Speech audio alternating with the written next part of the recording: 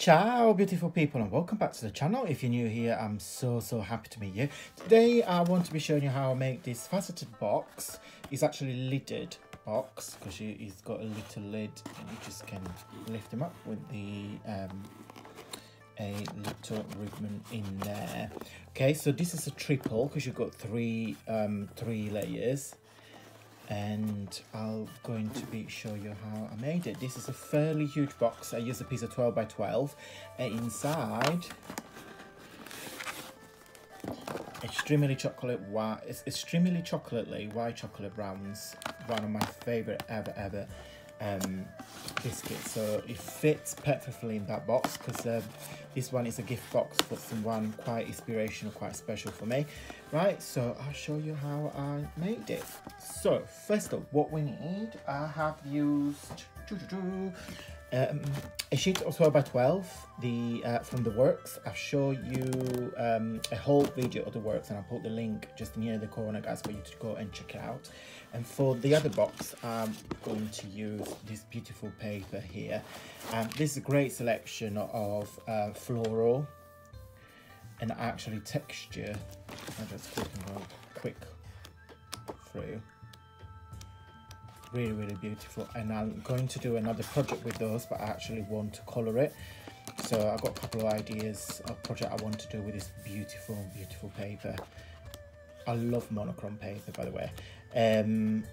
So yeah, really cute. Okay, so this is a template. Let me just get rid of this so you can see clearly, and I don't know if you guys want to pause the video. So it's basically a sheet of 12 by 12. So you've got 4 squares on each side. 1, 2, 3, 4. 1, 2, 3, 4. And on each side you've got an inch little rectangular here. Now this one on top will be the little space when the lid goes in, and the bottom one, of course, is where your box will form like that. Okay, that's a shame because I've got a front camera. I've got a camera in front of me and I can't really show you. In fact, probably goes just about. And then for the lid is a piece of 5 by 5, and we've got a 1 1/8, 2 3/4, and 1 1/8. Each square is 2 3/4. Okay, so that's the box. If you guys want to pause it and copy the template, and that's the lid. Okay, so let's crack on. So get my sheet of paper. Now, because this is a rectangular box, you need to decide which way your pattern will go. Now, I want the pattern to go this way. Okay, so that's my rectangular piece. Okay, so where is my scoring? Yeah, that's it. So we're going to score it. Oops, sorry. That's it. We're going to score it at 2 3/4,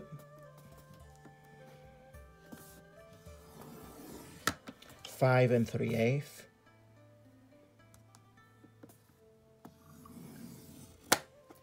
8 1/8, and 10 7/8. Now I think you're gonna see my arm on camera, hopefully not. Okay, and then you rotate it and you do exactly the same. So 2 3/4, 5 3/8, 8 1/8, and 10 7/8. Here. Okay, that's your scoring done. Now I'm going to move my scoring tool in there. What I suggest you guys do straight away, get rid of the 4 tabs on the bottom, which will be the base of your box. So what we simply do, we're going to cut up to the first score line.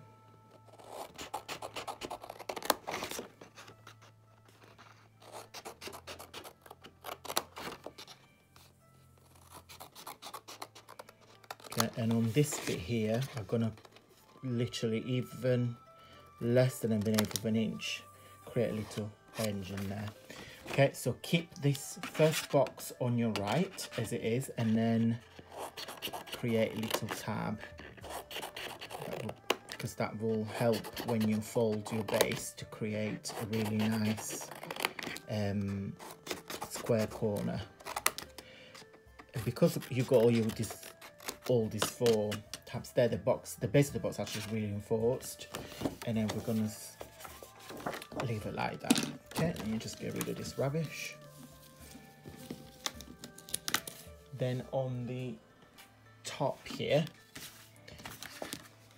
we're gonna take a little whinge, just like that. Okay. So what we need to do now, guys, we need to score these diagonal lines. Okay. So if the first score line on the top here, this one, I don't know if you can see it, but it's basically this one. This is where the lid is gonna sit, so you don't have to do anything. So you need to score all these diagonal lines and create your X. So each square should have an X. Okay, so I'm going to quickly speed up the video because otherwise it's going to be 9 hours long. I'm using my little cute baby shark. This is actually from Poundland. I got it a while ago. It's my little ruler. So just for you guys to understand the gist of it, you start from the first corner into this corner and you walk your way down. And now the good things about these tabs that you can see where to stop. Okay, so now let's score it.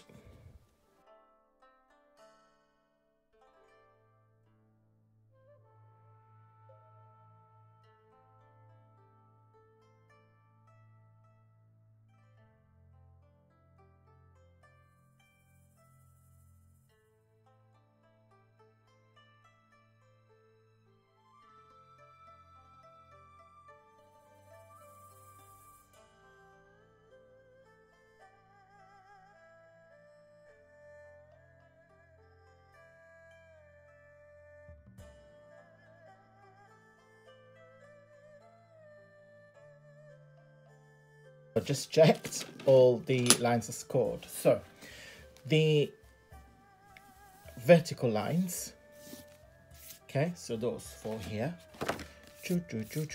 we're gonna fold it inwards, so like that.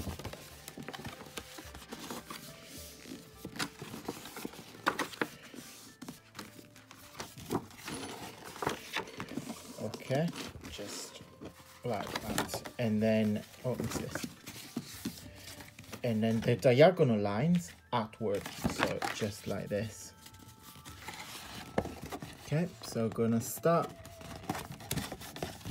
and fold it. You don't have to use the bone folder because it's fairly easy to score. Just get rid of this because it's making a noise. And then we do exactly the same on the other side.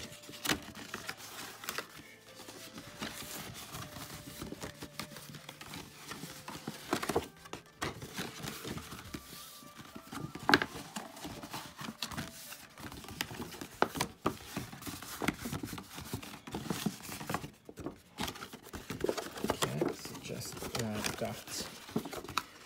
Okay. That's it. Now we're going to put some adhesive on the tab here. So I'm going to use double-sided tape.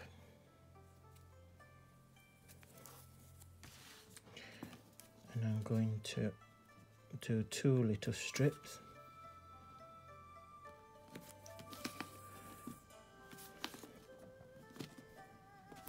One there. And one on the edge. So I recommend to use a dry adhesive because the glue will drive you insane, and I'll show you in a second because this is not going to be extremely easy to glue up. So if you use a glue, the glue will move the cardstock on the paper while it dry adhesive, once it's in place, it will just simply stick into it, and then that will be so much easier. And I'll show you in just a second what I mean. So let's trying to get, now because all of your triangle will pop out, it's not going to be really straightforward. Okay, so we start from the top, trying to align that score line with that. Okay, and press it.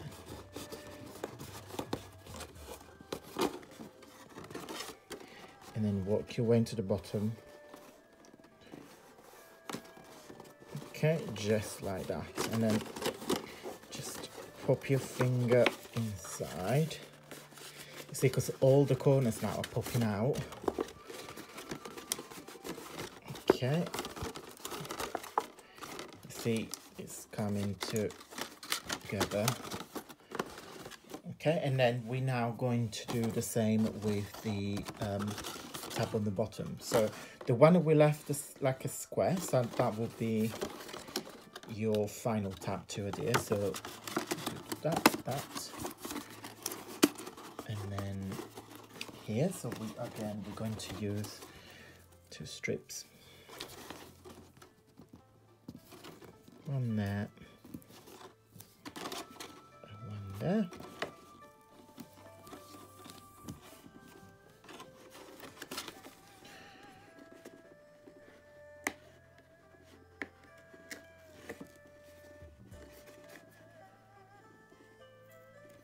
No, just stick down.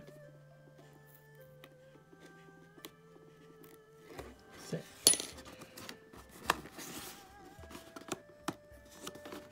Okay, that's it. See how it's a perfect square. Okay, and that's your box. And then you just need to make sure it stays like that. And then we're going to, on this one, we're going to put the milk chocolate rounds, and you just simply pop it down in there. And that's your box. Super cute. Right, so for the lid, let me just get rid of some rubbish. So as we said, we need 5x5, and I'm going to use,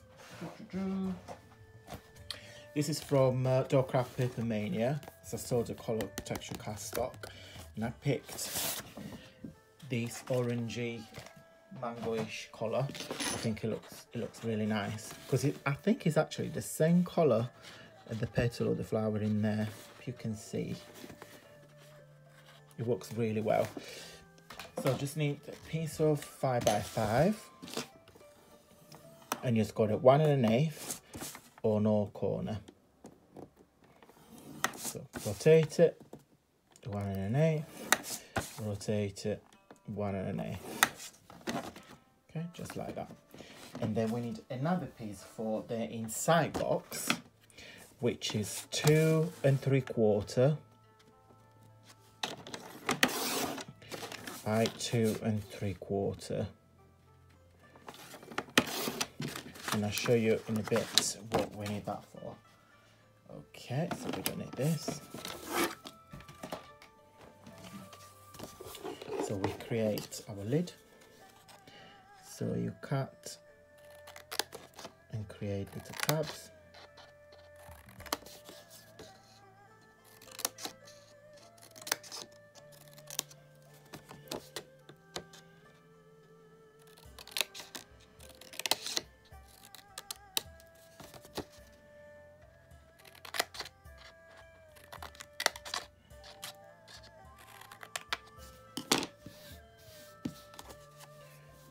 Okay, so now on my first box, I have used a paper doily, so I'm going to use another one.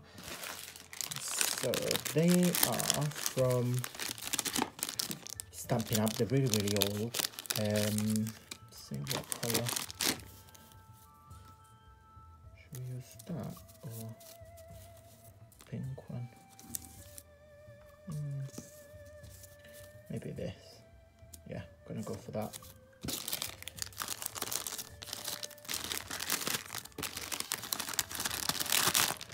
Okay, so glue.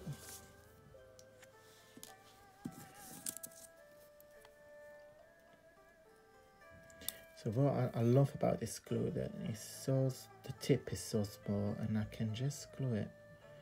Put some blobs of glue when I need it. All this space there, and then all around the perimeter in there.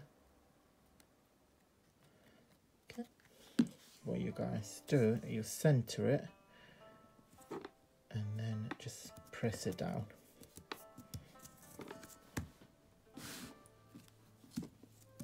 Okay, and now we're going to, the doily is slightly bigger than the 2 3/4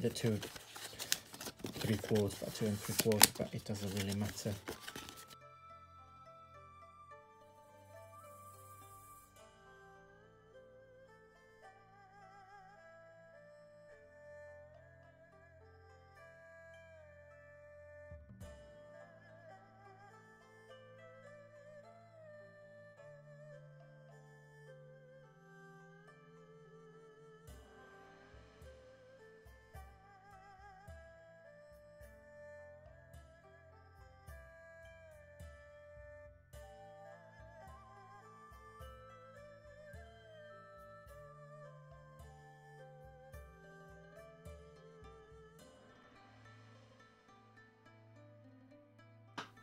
Okay, so ribbon. So me with my back ribbon, we're going to use, should I use that? Yeah, going to use this Tiffany color was the end. I know it's messy, but I quite like it like that. So just let me know how you store your ribbons. But I find that's the best, quicker way. I love the colors in a bag. Sorry, concentrate, I'm trying to concentrate. Okay, so you fold it in half and you create a little knot. So about this.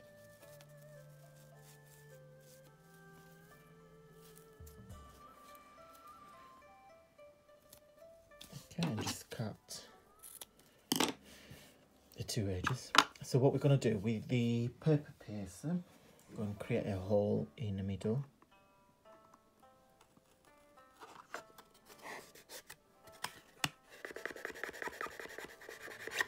And then we're going to put the ribbon through.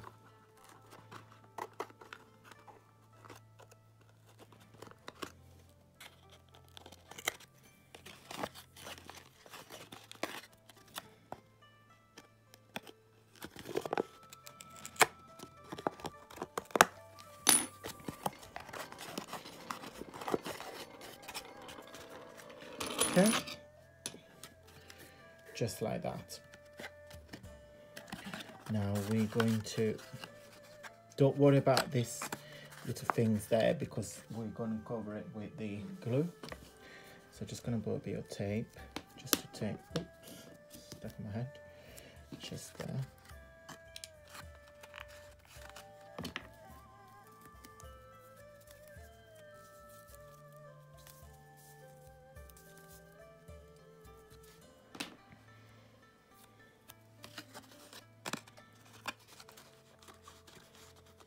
Okay, then you could remove that.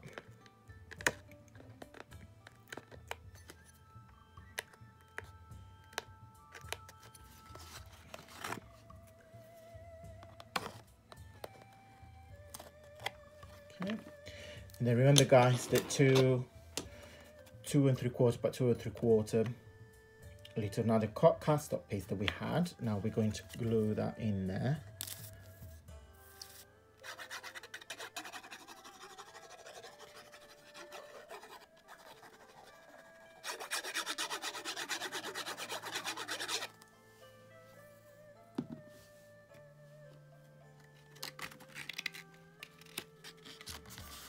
Okay, and then just simply press it down.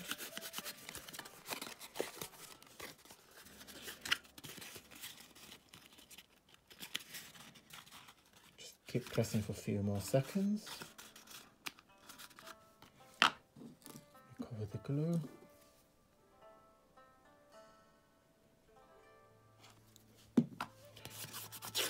Okay, so it's all nice and tidy. Okay, let me move that. And then your lid is going to fit perfectly in the box.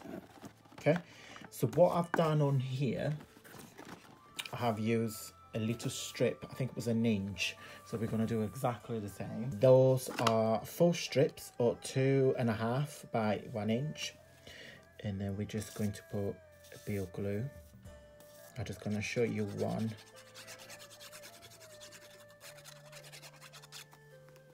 And then just we adhere it to each side of the square. You guys do simply press it down. I'm simply eyeballing it, so I'm not measuring anything in here. Okay, and we do exactly the same for the 4 sides. Okay, so all 4 sides are done. Just simply put the lid in the box, and that is it. I love them both. Really love these boxes. It's fairly simple to make. So once you get the gist of the folding and the squares, it's so much easier. Right, that's it for today, guys. I hope you liked the video. If you did, please don't forget to give me the usual thumbs up, because that will support the video doing well. If you're not already, please subscribe to the channel. I also have an Instagram account. I'll now delete my Facebook group because Facebook was simply driving me insane. We're blocking my group every 2 minutes. So I decided, goodbye Facebook, I'm only using Instagram going forward. That's it for today, guys. Thank you ever so much for watching, and I will see you very soon.